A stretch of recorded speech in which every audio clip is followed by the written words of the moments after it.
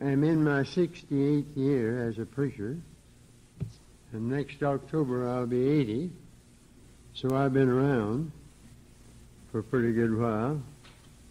But this is the busiest year I've ever had in my life. I don't know what that means exactly, but I always have had a prayer in my heart, and it ought to be the prayer of everybody who comes to church, that I might enter the pulpit every time as though it were the first time, fresh and new, anointed from heaven, and as though it might be the best time, best service we ever had, and as though it might be the last time. And you give me a group of people that go to church like that instead of some of the awful reasons they do go. If they go for the first reason, as though it were the first time, fresh and be the best meeting they ever attended, and it could be. And as though it might be the last, and it could be. And this might be somebody's last attendance at church. I think something would happen that we're not seeing happen in a great many of our churches today. I just want to call your attention to a very strange text for a Mother's Day sermon. It's found in Luke 23, 27 to 31. Jesus was on his way to be crucified. And there was a crowd of people. Some of them were his enemies. Some were curious just to see what was going to happen next. Some were friends.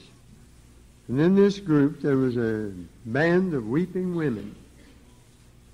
And Jesus turned on them. There followed him a great company of people and of women, which also bewailed and lamented him. But Jesus, turning unto them, said, Daughters of Jerusalem, weep not for me, but weep for yourselves and for your children. Then he went on to say the days would come and it would be said, Blessed are you if you don't have any children, in that next verse.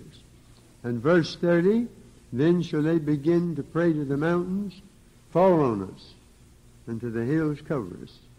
For if they do these things in the green tree, what shall be done in the dry? That's a very mysterious passage of Scripture. I don't hear sermons on that much. Let it be said to the credit of womanhood that there's no record in the Bible anywhere, and especially none in the New Testament, that they ever took a stand against Jesus Christ. Pilate's wife sent him a note and warned him, don't be careful what you do about this man, Jesus, because I've suffered things in a dream about him. Mary and Martha loved him, and he had the support of some women, Luke 8:3, who gave him money, who contributed to his support. That's forgotten oftentimes. Jesus didn't just go around on charity. He was partly supported, at least, by women, says so, Luke 8:3. Only God knows how many women through the centuries have held the church together. I'm from the First Baptist Church of Greensboro. That's where I belong. And there's an old history of that church in which one of the pastors a long, long time ago said, I was often laughed at when I preached because Baptists were held in poor repute in those days. They were scorned and looked down upon. And he said, we had a few faithful women in those early days. He recalls a snowstorm when one of them made her way with her little child by her side through all of it. She said, somebody's got to keep up the work of the Lord. Well, we could stand some more of that these days. And how many of them have prayed down revival when the situation looked absolutely hopeless? How many preachers' wives, by wise counsel and gentle reproof, have kept their husbands in the ministry when they might have been castaways? And how many have prayed down healing from heaven after midnight when the doctor had already given them up and they lived? How many mothers' prayers have followed sons and daughters away from home and brought prodigals back from the far country to the Father's house? One of our evangelists today tells the story that when he was quite a baby, his mother built a little altar out in the backyard, went out there and laid him on it and knelt, dedicating him to the Lord. That was making it literal, and her prayers followed him. And I remember in old Corinth Baptist Church where I grew up in the country.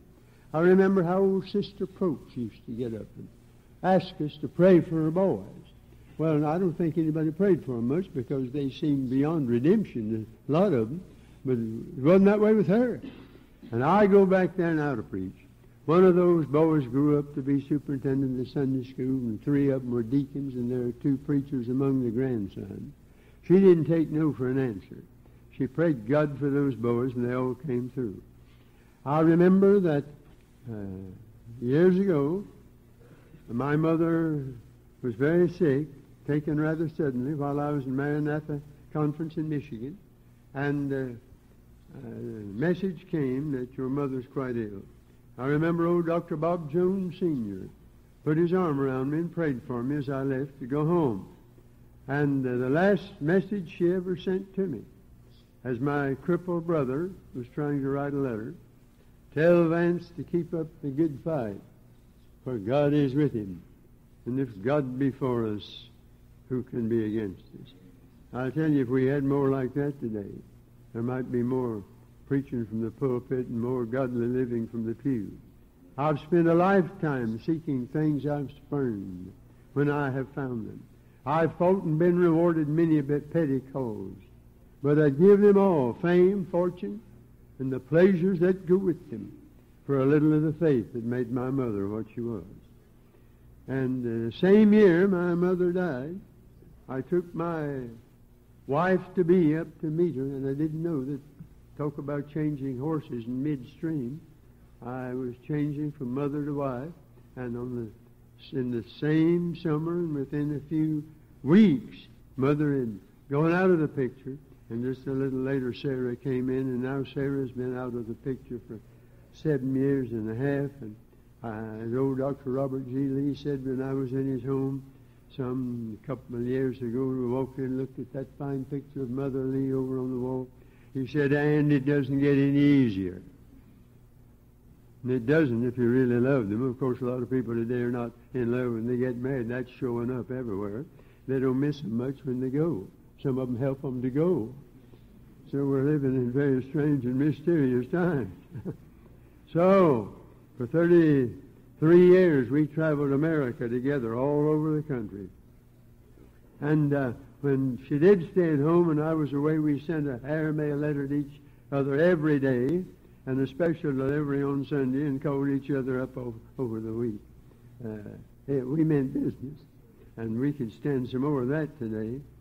I did the same, and now even in the motels where I've stayed all these years, since I started in the ministry. I'm in my 41st year on the road. If you think that's a picnic, you ought to try that. I have to readjust every week of my life, bed, food, water, climate, and not many people have ever been able to do it. I've had strong preachers to say, man, I've got to get back to my bed. I can't take a life like this. Change every week somewhat. But by the grace of God, but I find myself sometimes walking down the steps at the motel. I was so used to getting that special delivery in the mailbox, back of the desk always at the hotel. My eyes, my subconscious mind still operates it, I guess. I find myself unconsciously looking over at that box as though there might be a letter in it, knowing full well that there isn't. But Jesus turned to this little group of women and said, don't cry for me. Now, what did he mean? Didn't he appreciate their sympathy, their tears? Was their grief out of place? Well, they were crying about the wrong thing. And Jesus was saying, I'm not a helpless victim of a mob. I could have snapped my fingers and called down 12 legions of angels. I'm not that weak.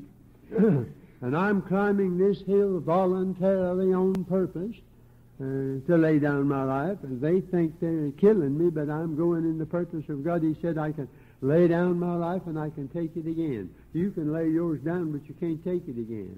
You can't resurrect yourself. But Jesus died as nobody else has ever died, took charge of his own funeral, made arrangements for his mother to have a place to live, bought that old thief a ticket to paradise, all kinds of things, and dying himself. and he was the Son of God, which explains it all. He went up there for your sake and mine to take care of our sins. But he said to Pilate, you couldn't do a thing if you didn't have the authority of heaven. He was in charge of the trial, and he was the prisoner. Could have called down 10,000 angels to destroy the world and set him free. He could have called 10,000 angels, but he died alone for you and me. Now, these days, when Easter comes along and Good Friday, a lot of dear people get weepy about poor Jesus. And in the pictures and in the music and in the sermons, we sigh for the suffering Savior and think we're very religious, but we miss the point entirely. We miss a lot of points. There's nowhere in the New Testament we're told to celebrate the birth of Jesus, for instance. We do it, but it's not told in the New Testament. It's all right. I enjoy Christmas as well as anybody, but we're not told in the New Testament to observe the resurrection as a holiday. We are told to commemorate his death at the Lord's table. So we ought to get it straight, but he didn't need sympathy then. He doesn't need it now. We weep for him, and I believe he's saying to mothers today, and he's saying to fathers, and husbands and wives, don't cry for me. Weep for yourselves and for your children, because there's more to weep about than there ever has been before. Why did he call them daughters of Jerusalem? Because 40 years later, the very things he said here would come to pass, and the awful things broke loose. He said, if they do this to an innocent person, if they do these things in a green tree, what shall be done when the time comes for judgment? They'll begin to say to the mountains, fall on us, and the hills cover us. Just 40 years after he said that, the inhabitants of Jerusalem were butchered. Their city was plowed under. Josephus says, the multitude that perished exceeded all the destruction that God or man has ever brought on the world. Of course, that was up to the time of Josephus. And Jesus said in this very verse that you noticed a while ago, you're better off when that time comes if you don't have any children. He'd already said it in Matthew 24:19. Now, for a Jewish woman not to have any children was a disgrace, and it was grounds for divorce. And people will say, in that day, he said, blessed are you if you don't have any, because of the awful judgment upon Jerusalem. And cry for the rocks and the mountains. He had wept over Jerusalem. I stood on the Mount of Olives some years ago. I told the rest of the crowd, go wherever you want to. I'm spending the rest of the day up here by myself. I want to be by myself. And I stood up there and looked off of that mountain where he stood and said, O Jerusalem, Jerusalem, thou that killest the prophets and stonest them which are sent unto thee, how often would I have gathered thy children together, even as a hen gathereth her chickens under her wings, and you would not. Behold, your house is left unto you desolate. For I say unto you, you will not see me any more, till you say, blessed is he that cometh in the name of the Lord. For the days will come that thine enemies shall cast a trench around you, and compass you around, keep you on every side, lay thee even with the ground, and thy children with thee, and they shall not leave in thee one stone on another, because thou knewest not the time of thy visitation. You didn't have your calendar right. You didn't know what was coming. And just a few hours before this, that generation had cried out, his blood be upon us and our children. What an awful thing to say. Asking it. And Jesus said, well, it is. And it is. It has been through the ages for those who crucified him. But that's not all he meant. He was looking forward to his second coming. You have them both in the Olivet Discourse. And the Bible scholars still argue on when is he talking here about the fall of Jerusalem, and when is he talking about the end of the age. Well, I don't know that anybody's ever figured it out perfectly. But it's like looking at two ranges of mountains, one higher behind the front range. He was looking first at the capture of Jerusalem, beyond that the time when he will come. We don't hear much about Judgment Day anymore. It's out of style. Preach about it. Don't hear much about it. But the Bible has plenty to say about it. When the sixth seal was opened, there was a great earthquake, and the sun became black as sackcloth of hair, and the moon became as blood, and the stars of heaven fell on the earth. even as a fig tree casteth her untimely figs when she's shaken by a mighty wind. We read that the heavens will depart as a scroll when it's rolled together, and every mountain and island move out of their places. And the kings of the earth, and the great men, and the rich men, and the chief captains, and the mighty men, and every bondman and every freeman hid themselves in the dens, in the rocks of the mountain.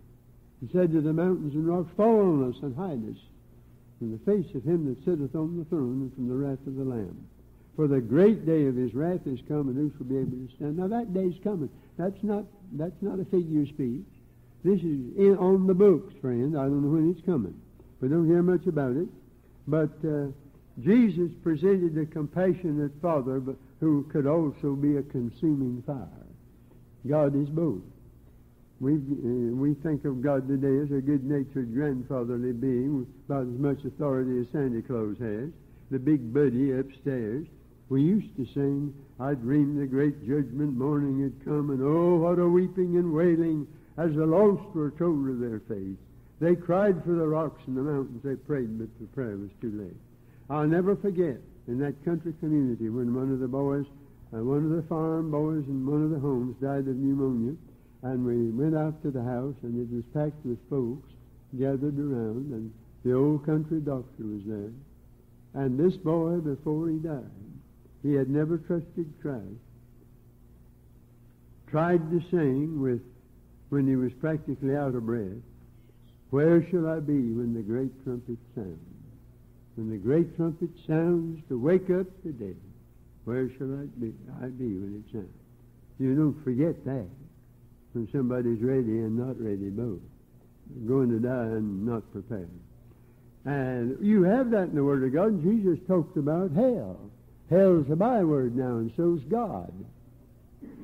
And we toss the name around it. I can't help but feel a holy indignation to using God and hell and damn as cuss words when damnation has such awful meaning in the Word of God. And the weeping and the wailing and the fire where the worm dieth not and the fire is not quenched. Nobody wants to hear about it. They say those are back in the old time. The times have changed. You're right, friend. They've changed. But I'm not proud of it. And neither should we be, because we're to weep, not for him. He's all right. Jesus is in good shape. His troubles are all over.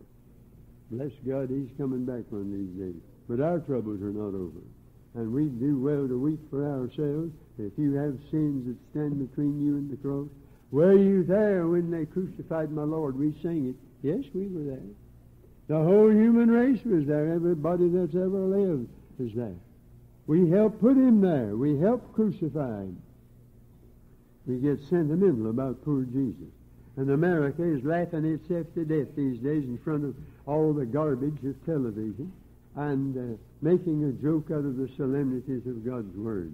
We're in a strange time. I woke at 2 o'clock this morning, and I couldn't get it off my mind, pondering the state we're in.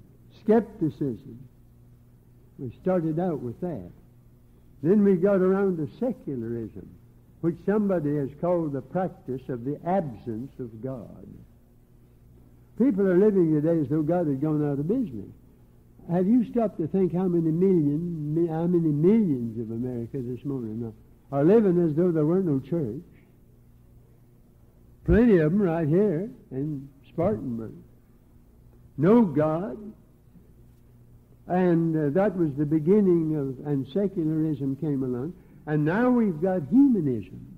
And you know what humanism is? Humanism's when we make ourselves God.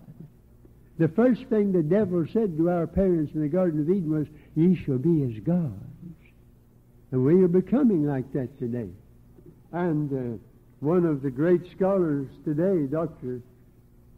Schaeffer, says that when we throw away the absolutes, the absolute authority of the Bible, the absolute sovereignty of God, the absolute lordship of Jesus Christ, then we're the absolute. When you're the absolute, well, you're your own God. If I think this is all right, for me it's all right. And that's what people are saying by the thousands upon thousands today, in every direction. Man decides. And we're therefore headed for the day when all these gods, the same crowd you're looking at now, these gods, people who make themselves gods, we're going to get in the worst mess we've ever been in, and we are already in the worst one since Adam and Eve ate us out of the house and home in the Garden of Eden. We're in the worst condition. But you ain't seen nothing yet, friends, because the day will come when in desperation America, like Germany, turned to Hitler. Germany, we and the rest will turn to the strange character that is to come in the last days by the name of Antichrist. And he will claim to be God. Don't forget it. The devil started off, you'll be gods, and we are becoming fast that. Man is the absolute. We're getting so smart these days. We're going to start inventing clones. Now, you know what a clone is. They're going to make people in laboratories. Not the old way. You're going to invent them. And they're already de-sexed in the Bible of all the stupid, inane, idiotic things that I've read lately. I want to get out of the Bible and know he or she, and God's just the parent. And that's part of some of the feminist movement, of course. And we are doing things that you wouldn't think intelligent people who can put a man on the moon and split the atom. But the trouble is, we're smart enough to walk on the moon and not safe enough to walk down the street anymore. Some time ago, I sat in my room when I was preaching in Jacksonville and watched the fellows go up into space on the television, then looked out the window in the park I wanted to walk in, didn't dare. They said, you better not. There's enough creeps and crooks and demons around there that they'll clobber you if you go up. I said, now aren't we in pretty good? Why, when I grew up, we didn't even lock the old house to go to the revival meeting in the summertime. Now I live in motels, and I was in one the other day where they had the telephone screwed to the table.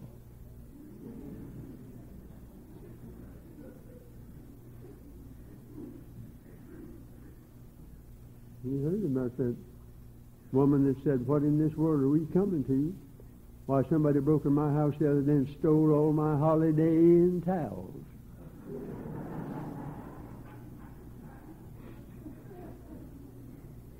Terrible fix. I said it at this. I'm supposed to go down in a couple of weeks to Los Angeles to speak to the preachers at our convention, the pastoral conference part of it. And I am much concerned about, I think about when I was out there the last time to the evangelistic conference. And we had, of course, a crowd of preachers.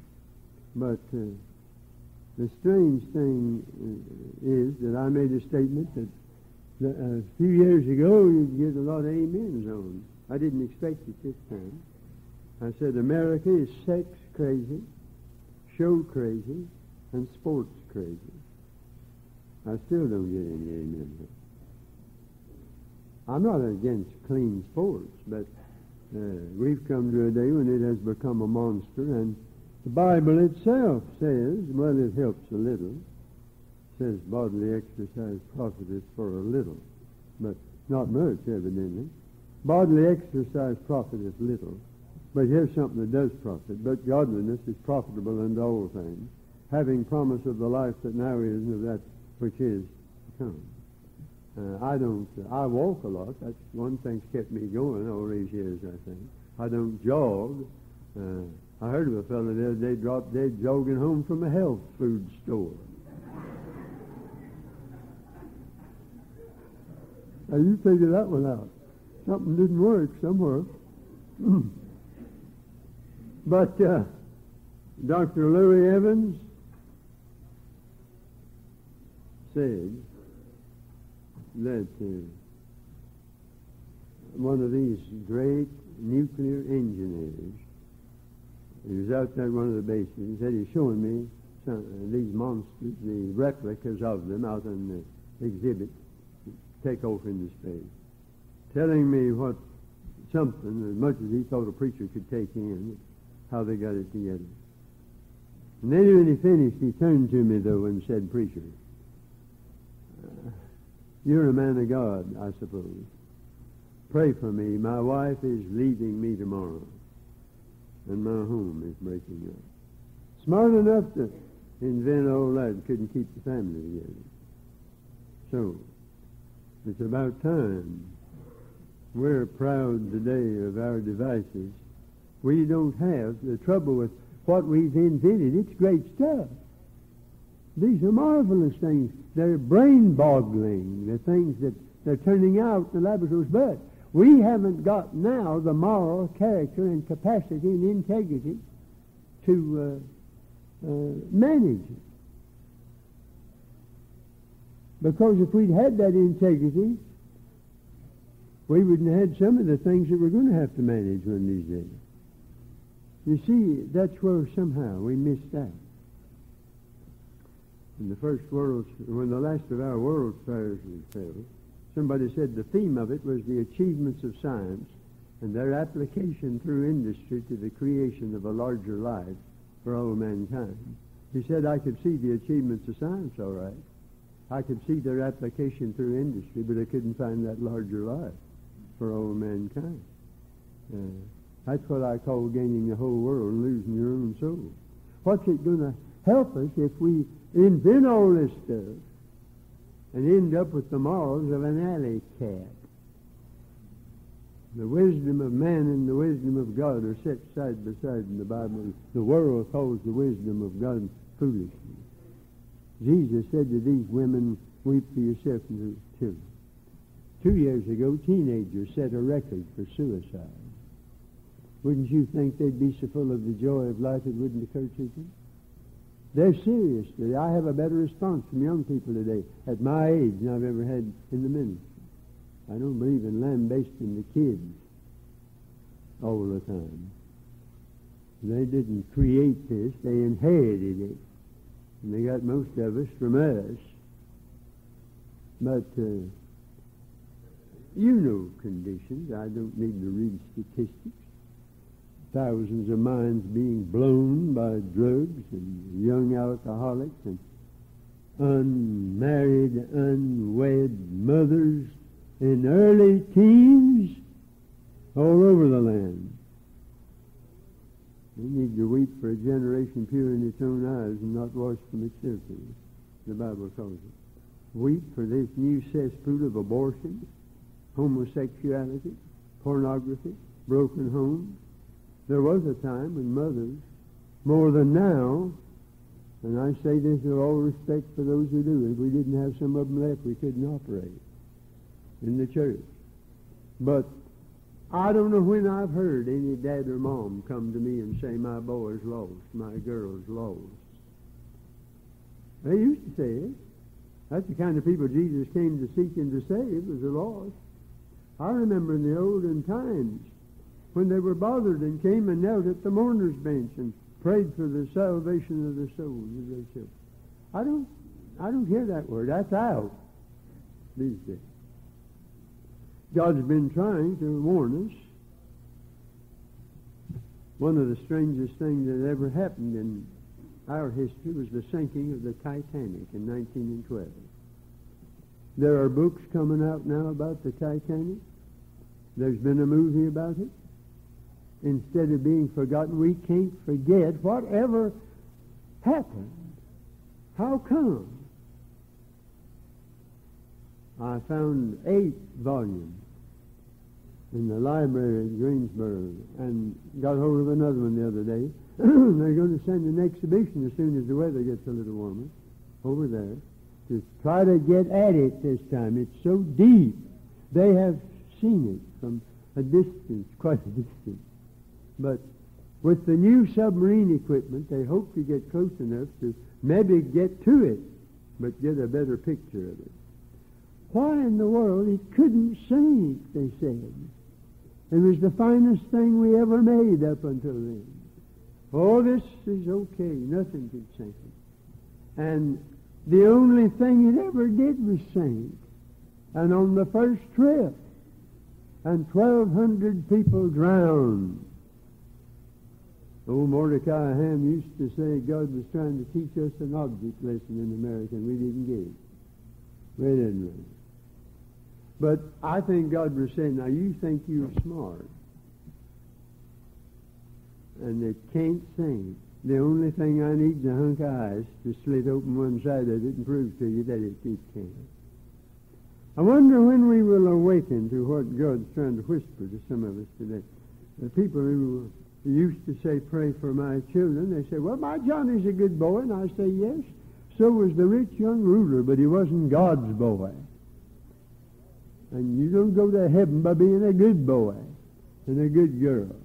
You go by being born again and becoming a child of God.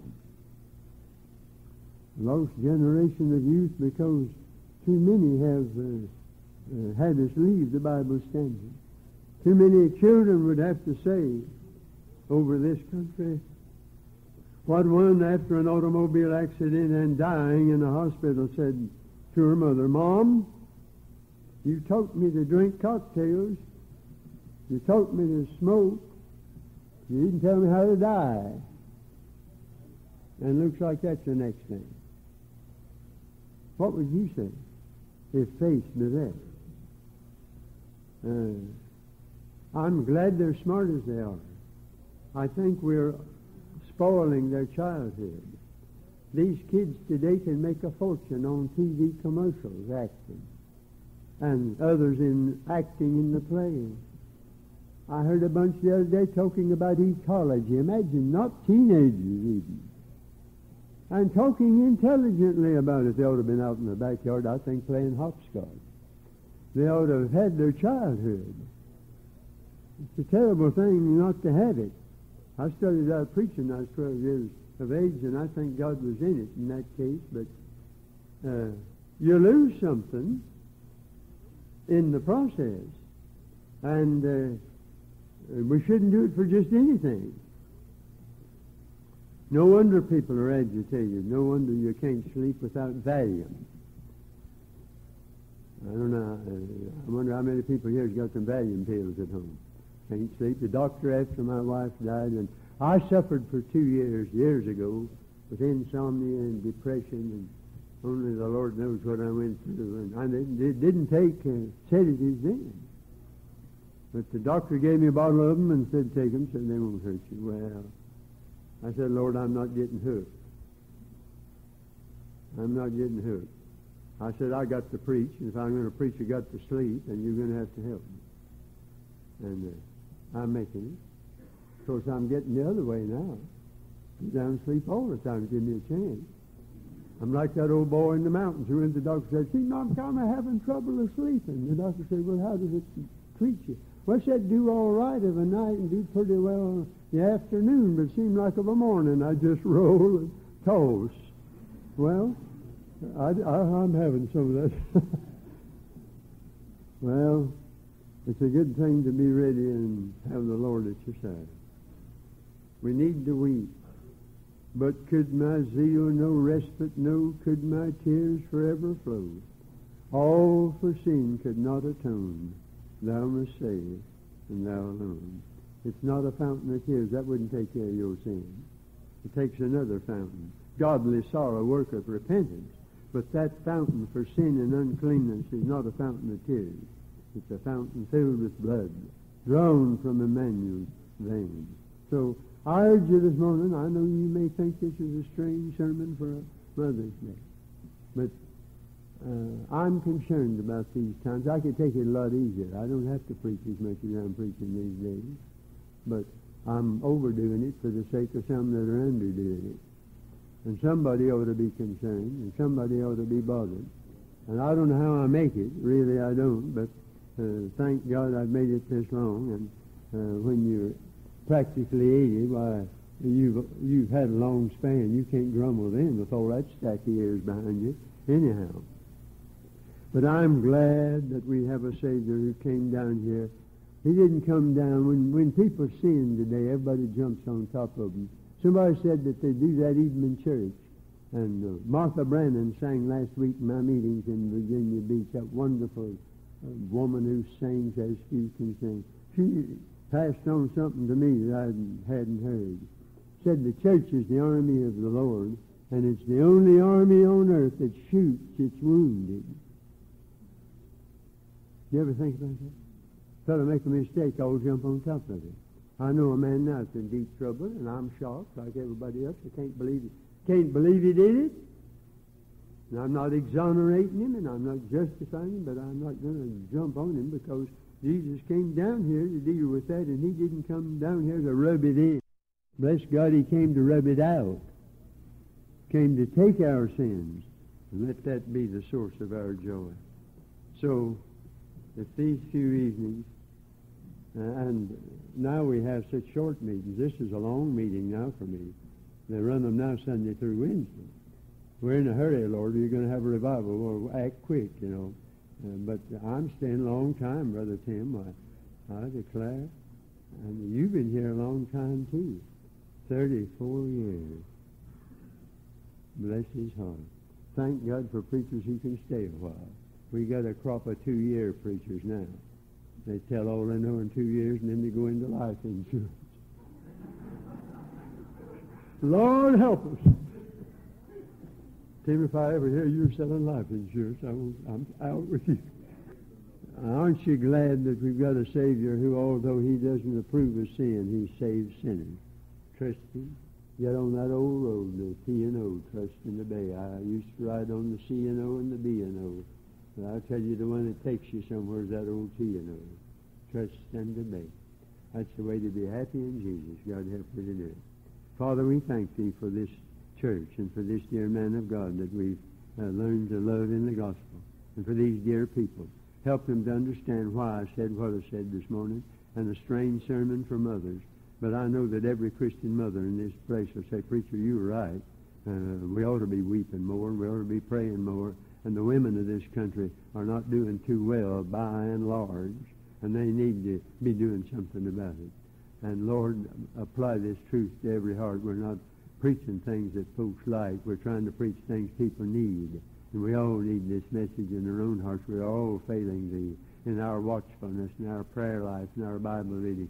And during these few evenings together, and maybe this morning, our Brother Tim closes the service. Might be somebody who say, I've heard too much this morning to walk out of here and do nothing about it. Bless this hour to our hearts in Jesus' name. Amen.